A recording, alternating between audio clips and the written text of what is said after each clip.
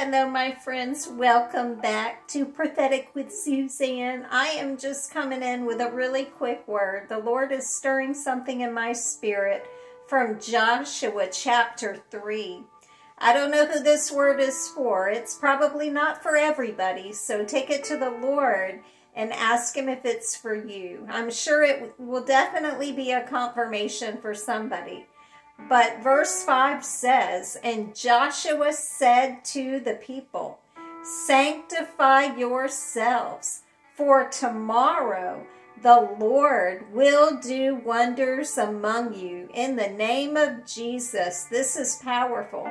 I don't know what's coming tomorrow, but God is saying that He is going to do wonders among you in Jesus' name. I think we can all just receive this word and get excited about what God's getting ready to do in the name of Jesus. So I pray that this reaches the right ones on the right day.